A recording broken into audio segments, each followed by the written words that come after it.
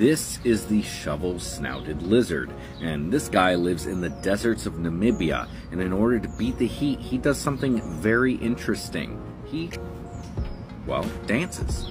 Now, this may not seem like a big deal what he's doing, lifting his legs up individually and, you know, just waving them in the air. It doesn't seem like much, but in all actuality, he's actually dispersing heat very well.